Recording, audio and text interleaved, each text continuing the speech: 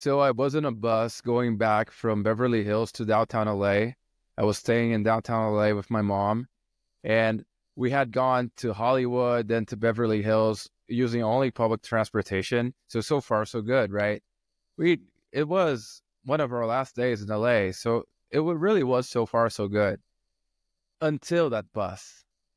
That bus was when I realized why people who can afford a car, they buy a car and they never look back and they never think about using public transport, because that bus ride was something unimaginable for me. So we're heading back on that bus and we're expecting it to be a 1 hour ride back to downtown LA because it's super far. Okay, that's okay. And okay, 70% of the people on the bus are regular people. They're just tired going back from their jobs to their homes. Okay, awesome. But then about 25% of the people are homeless people, but usually minding their own business. But we'll get there, but there's this thing with homeless people in the US right now, especially in places like LA, which is a culture shock in itself. But the thing is, the 1% of the people that were in that bus, or the 5% more accurately, so we climbed to that back part of the bus, which has like a couple steps to get to. And my mom is sat on the seat in front of me, and then I'm sat behind her, like only one seat in each row on the right and two on each row on the left. And there's this dude who I'd seen was a bit odd looking, to say the least. But okay, he didn't seem very, how can we say this? He seemed like he was very, he had used something, some kind of substance in the near term. So it looked like he wasn't really, he looked out of his mind. Okay, but okay, I'm not judging. Until suddenly I'm there, sat on my seat, just hoping that we get there soon enough. And I look from the corner of my eye, and this dude simply takes out a bong in the middle of a public bus and starts using something that I'm not sure if it was legal or not, because California has very lax rules about substances you can use. But I'm pretty sure you can't use them on a fucking bus. And there's this dude simply using substances on a public bus. And it wasn't even that late. It was like maybe 7 tops. Yeah, tops 8:30 p.m. And the dude's totally out of his mind, using a bong in the middle of a bus with regular Joes. Most people there they just wanted to get home, man.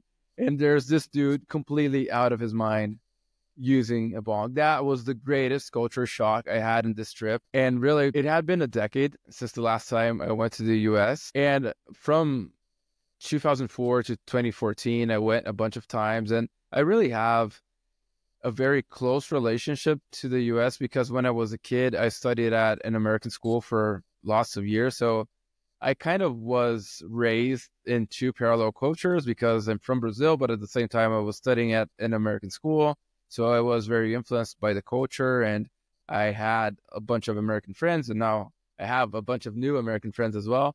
So I kind of know what to expect going there, but there really were some things that I didn't expect. And this was one of them. To take public transportation and have someone do in front of me, that was really something I wasn't expecting. So that's the first one.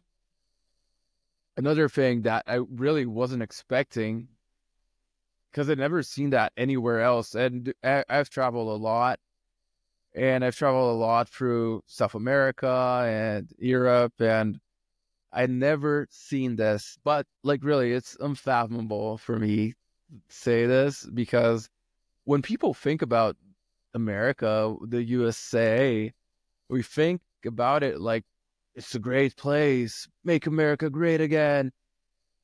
And really, when you go to a Walgreens or CVS or something like that in downtown LA or San Francisco for that matter, and simply they have everything locked up. So you have to call a guy to open the door. Like there's like this, there's like a glass, so you can't get things like toothpaste, deodorant, shaving cream, basic stuff that's super cheap for an American, even with inflation and everything, but it's still like 8, 10, 12, $20 tops.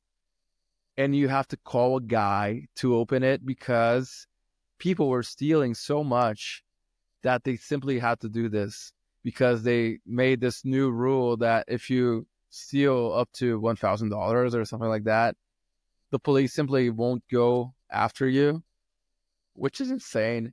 And that was a huge culture shock, man, because I'm from Brazil, of all places, and Brazil has a very bad rep, and sometimes we do live up to the expectation, but most of the time, not really. And I've never seen something similar in Brazil. You can go to a drugstore, a pharmacy, anywhere in Brazil, or even a supermarket, anywhere, unless it's something really expensive like a television or a video game. Some stuff might be locked up like that, but for regular stuff, you'll never see that. Even in the worst places that I've went to in Brazil, you don't see that kind of thing because it's kind of unfathomable. Like if you're gonna steal something, at least steal something that's worth something, Anyways, that's number 2. What's number 3? Oh, yeah. Number 3 is I didn't expect to see so many signs and so many things in Spanish in LA. Of course, I knew that there are a lot of people that are from Mexican descent, especially, and from other Latin American places as well. I knew that, but it's not a bad surprise. It's a nice culture shock. I really wasn't expecting because I'd been to New York and I'd been to Florida and I don't remember seeing any signs in other languages other than English. So it was pretty interesting to see all of those signs in Spanish and people actually speaking Spanish. So I was expecting that I might have to speak Spanish to order food sometimes or in some stores maybe, because I was actually embracing it because I do speak Spanish, so it wouldn't be a problem really. It would be actually kind of cool. But anyways, I wasn't expecting to be on the subway and everything and see a lot of signs in Spanish, a lot of ads in Spanish. And it's funny because they're not the same ads in Spanish and English. So you see the target audience thing. So some companies are targeting people who speak Spanish and others aren't, which is interesting. And also on the subway, sometimes they would make the announcements in English and in Spanish, which was kind of cool. And I wasn't expecting that. What else? That was the third one. Oh, this one is a very funny, man. So I went to Nevada as well. We got a car from LA and we went to Reno because we have some friends there and we stayed with them and they were awesome. Thank you so much if you're watching this, guys. But so there was this day I stopped at a gas station and I figured it would be cheaper to pay at the counter because some gas stations, it's cheaper if you don't pay with the credit card. And my friend called me exactly when I was doing this thing with the gas station, right? So I was with my phone talking to my friend and I went into the convenience store to buy a Coke and pay for the gas. And as I walk into the convenience store, I look left and I fucking kid you not, in a gas station convenience store, there was a casino. That was fucking insane for me when I saw a casino. Like, really, it wasn't just one or two slot machines. It was a full-fledged casino inside the gas station. I couldn't believe, like, I was talking to my friend. I was like, dude, you won't believe this. There's a fucking casino in the gas station. Like, really, that was like my mind blown, man. And of course, now I know that Nevada is not just about Las Vegas, and other places also have a bunch of casinos in Nevada, and that's a huge chunk of their revenue and their economy comes from the tourists that come to the casinos, and also there's a lot of business tourism because the casinos usually have huge hotels. In this case, it was in the gas station. But anyways, it was a bit of a culture shock because I wasn't expecting this. We don't have casinos in Brazil. And yeah, in many other places, I never saw it like that. Even in places that there are casinos that I've been to, they're more, far between. And I'd never seen something like that on a gas station. Here in Brazil, depending on where you go, especially in poor neighborhoods, you do find some slot machines occasionally on a bar, but that's that. You don't have a full-fledged casino. So that was insane for me, really. I wasn't expecting. That was number 4. Number 5, and just to be clear, guys, these are the culture shocks. I know there are many great things about America, and I might do a video about this as well because I think it's interesting for people outside of America, like people over here in Brazil and other places in South America and Europe, because I've lived in Europe as well. And so I know a lot about these 3 continents, right? And I think there are some things that we could adopt from the Americans in terms of mindset and some things that they do that are good. And of course, there are some things that they do that we couldn't understand. But, the same thing, it goes both ways. The same way they come here and they say, like, dude, these guys are awesome in some aspects and terrible in others. It's not a video to just this on America. There are many great things. But really, it's the culture shocks, right? So number 5, yeah, this unsafe feeling in some big cities like in LA and San Fran. To be honest, in San Francisco, it didn't really feel unsafe. But I really only had one day in San Francisco, and we were on a car and basically doing a city tour and stopping in a few of the main points. But really, yeah, San Francisco was actually better than I expected from what I'd heard from people. So it was actually looked safer than I was expecting, which was great. I love San Francisco. But in LA, because we stayed downtown, and that's where, like, every night I had to go to downtown LA, right? It really, depending on the street, it really didn't feel very safe because, like I said in the beginning, there's a very deep problem with drugs in general in America. And I know there's a very big problem that starts many times with those pain medications. And there are a lot of movies about this. There are some documentaries, there are some TV series. You've probably heard of them. There's one that I saw on Netflix. And now I'm not sure how it's called in English, but it's like Pain Mafia in Portuguese, Mafia da Dor. In English, what's the name? Let me try to find it. And it's really sad. Like how seeing those people, you can see that most of them probably had a regular life and something happened in their life. And I know that in many aspects, American society is kind of sick, but it's kind of sad. And, you see all of those people who clearly I can't find it right now, the name of this movie in English. But anyways, kind of sad, man, to see all of those people out of their minds. Or, I know that many people, when you go homeless, of course you don't become homeless because you want to. There are many things that may happen in someone's lives to trigger that. And it kind of, you get into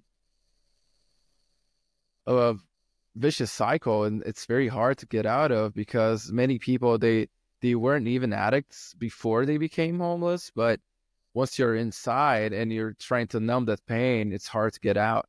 So I didn't want to get too much into a dark turn over here, but it is what it is. Downtown LA, some places, if you go close to Union Station, it's Union Station, right? In LA.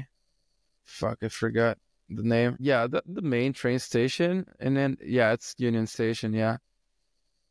So, yeah, if you go to downtown LA, close to Union Station, close to the Civic Center, the Grand Park, or to the Pershing Square, it's kind of sad. And on that bus ride, we went through downtown, and it's kind of it's weird. It's very odd. It's something very odd to see. And I know it's not exclusive to LA and it's not exclusive to the US, but it wasn't something that I was expecting. So that's why I say it was a culture shock. So that was number 5. Well, number 6 is something that's happier, I guess. Something more upbeat. Driving in the US is kind of insane in the beginning. So there are many things that you can do while driving over there that you can't do anywhere else, or not anywhere else that I've driven before, at least. For instance, there are some places where you can turn that for me, it was unfathomable that I could turn left in some places. For instance, there are stop signs at some highway crossings, which was pretty odd. And sometimes like the GPS would tell me to turn left, and I would be like, are you sure I can turn left? I was kind of creeped out. Like, I don't want to crash this car. It's a rental. And really, there are many instances where, like, for instance, of something that was very odd for me, in many places, there's, so you have the road and it goes both ways, right? And one of the lanes, you kind of can go to this central lane from either way. If you're going this way or that way, you can go to the central lane. And that's a lane only for turning or for making a U-turn. So that was very odd. I'd never seen that before. I mean, maybe the other times I went to America, I'd seen it, but I'd never driven there before. So it was very weird for me in the beginning. Like, I was like, what the hell does this mean? Like, they had like this symbol with the arrows pointing to both sides. And I was like, what the hell is this? So it took me a while to figure that out. Also, many times, actually most of the time, I think you can turn right on red, which was also a bit weird for me. And also, yeah, dude, the whole system with the turning signs was very odd for me, like, because many times you have like a highway going merging with another highway, or like doing a cross like this, and you have the lights, and there's a time for people to turn left and both sides can turn left, and there's a time for people to turn right, both sides can turn right, and some of the people can go straight ahead while the others turn right. So, dude, it's kind of confusing in the beginning. So driving in America in the beginning was kind of confusing for me, and I was kind of freaked out in the beginning because of that. I almost crashed twice in the first day, like half an hour into getting the car. But eventually I kind of understood I got the general idea of what I should be doing, and understood like, oh, this means this means that. So eventually I got the gist of it, but in the beginning it was a bit odd. So driving there was a bit odd in the beginning. I could do a whole video about this really, because I never drove so much. I drove like 1,600 miles in 20 days or something like that. No, less than 20 days, actually, like 17, 18. Yeah, something like that. Anyways, other culture shock, how expensive everything is right now. Like, really, of course, I think it might be even actually watered down in my comprehension because, of course, in 10 years, you kind of expect things to go up. But anyways, I think, at least from what I hear, because everyone was saying, oh, the inflation and everything is so expensive and blah, blah, blah. So I think maybe in the last few years, it's been faster. But anyways, things were very expensive, I thought. Like, apart from some consumer goods, some electronics that pretty much stayed the same, like guitars, I think were pretty much didn't change the price, like nominally in dollars. So if you think of it, it kind of actually deflated for some things. But gas was much more expensive. Food is much more expensive. Anything that you need services is much more expensive. Like, you can't get a hotel for less than $100. And of course, the hotels I got were in California, so I know California is probably one of the most expensive places in the whole world. But anyways, was a bit more expensive than I was expecting. And especially because now also the dollar is strong compared to the real. And the times when we went there a lot, the real was extraordinarily strong. So that's why we were going there so much, because it was cheap for us at the time, relatively. So I really wasn't expecting everything to be so expensive, which now makes me think that things in Brazil are super cheap comparatively. Like I said in the beginning, with like a deodorant, $10, that's insane. That type of thing, that type of basic thing, I think it's very expensive.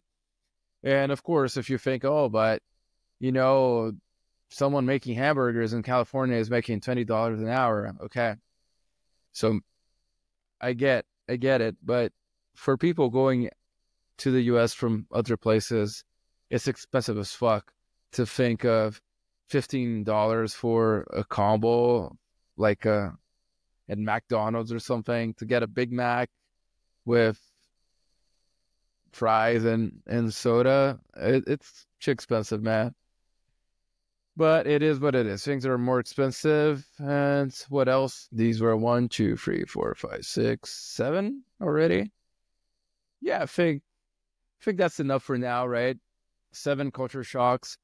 I know some of them might not be so shocking, like things being more expensive, or, you know, driving is a bit different. I know those are not shocking, but some of them were very shocking for me, especially the guy in the beginning with the bong inside the bus. And like I said in the middle of the video as well, I think I have a very realistic view of the US and of what to expect. So it wasn't like I was prone to be shocked that much. I know that for people, because there are many people outside of the US who glorify the US as if it's like this magical land, fairy tale, and they'd probably be much more shocked. I wasn't that shocked because I was kind of expecting it. But anyways, I hope you like this, and please comment about how you're seeing America in the latest times, and if you had any culture shocks when you went there. I'd love to know about this, because I think it's fascinating to see how people view things. And also, yeah, just keep posted, subscribe, like, you know, send it to your friend. You know, just do that thing that we always do, and keep posted. I'm going to leave some cool video for you to keep watching. I hope you like this. Keep rocking. Cheers. See ya.